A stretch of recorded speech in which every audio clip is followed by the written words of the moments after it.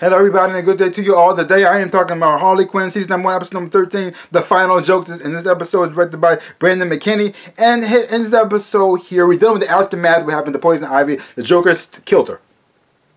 She killed her and she died. Took a kind of spike and threw it through her back, went out to her heart, and she died. And now Harley is trying to get revenge on the Joker, and at the same time also trying to mourn the loss of her friend. And to see how it affects everybody in her crew. I mean, Kite Man he's depressed right now. The woman he wanted to marry, spend the rest of his life with, is dead, and he pretty much living in a tent next to her, so he doesn't want to leave. Harley and the crew are trying to figure out a way to get back at the Joker, and the Joker is living his best life right now because he's taking over Gotham. He's won. He has won. And he's celebrating. But the thing is, though, he's on top now. He got everything he ever wanted. But at the same time, he's not happy. He's bored out of his mind. He doesn't know what to do. He knows what it is. He's missing Harley. He's missing Harley. He wants her back into his life, back under his control, back the way it was before she left. He even tried to put her. He even made her sure she put back on the costume to remind her where she used to be. Yeah.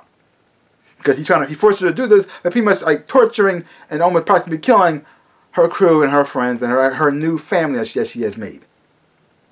Yeah. But in the process of all this craziness happening, it forces Harley to pretty much team up with Batman, with the help of Commissioner Gordon, even though he's a little bit off his rocker, to pretty much save and stop the Joker. Because the Joker doesn't want to just punish Harley. He wants to erase her, make her normal again.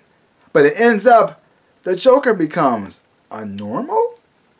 We will see about that. But overall, I did enjoy this episode a whole lot. It was funny as always. I do enjoy the humor on this show. The animation has always been fantastic, and I really do enjoy these characters. Alan Tudyk is the VIP of this show because he kills it as Clayface when Clayface is giving that speech when he was pretty much quoting Captain Kirk for Poison Ivy's funeral, which is just hilarious. And then he does an amazing job as a Joker as well. That boy is killing it.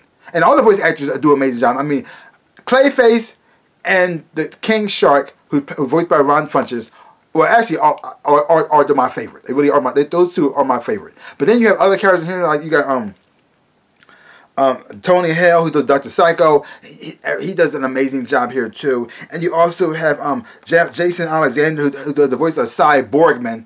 I love that name so much. He does them. I really do enjoy his performance that he does with his voice acting as well. I mean, all the actors do an amazing job. And so watching them communicate with one another, watch their relationship, how they bounce off of things, their ideas off of one another in funny and silly and crazy ways, I really do enjoy that so much. It was a great finale for now. I'm looking forward to when it comes back, or how things go, because a whole lot of things happen. I mean, most of the other Justice League got stuck into the fairy tale book. Are they gonna get out? I don't know. Batman ends up saving Poison Ivy and Harley Quinn's life, but in the process, he may have gotten crushed by some pillars, which I don't think actually happened. Because the thing is, though, I didn't think Poison Ivy was going to stay dead. That's impossible. I mean, as soon as they put her in the ground, I knew she was coming back. And most likely, Batman's not dead either. He's not going to kill off major characters. He's Batman. Now, I don't know how you're going to get out Superman, Wonder Woman, and the Green Lantern out of that book, but we'll see what happens there. And then you get the ending when Joker actually, because the thing is though, Joker was going to push Harley into that toxic chemical waste to erase her, but he doesn't fall in here. He becomes normal. So what does that mean? The Joker gone forever? Which is impossible. So how he's going to come back? Is he still going to be crazy and insane? Is he going to become a librarian? I don't know. Overall, I still enjoyed it. Maybe I enjoyed the season to this episode right here, and I'm also looking forward to the next season. See where it goes from there. This thing is a whole lot of fun. I enjoyed it from beginning to the end. I give this season right here a grade. I'm giving it a solid. I'm giving it a B+. I'm giving it a B+. Those are my word for it. Go check it out for yourself. Hopefully when you watch it, you will enjoy it and have fun watching it too. So if you, like I said, if you have seen this episode, leave your comments down below. And if you haven't seen it, go check it out for yourself. Well, that's pretty much all I gotta say about that. So give my channel a like, hit the thumbs up. Shaboop, and subscribe to my channel and share. I would appreciate it. And if you are watching this right now, you have not subscribed, please subscribe to my channel. I'm trying to make 100,000 subscribers and help me on my journey to get there. And I appreciate every single person who have subscribed. And if you're thinking about subscribing, just subscribe. I would appreciate it so, so much. So like I always say, in my dreams in real life, I am the Ninja Rabbit. Peace out, people.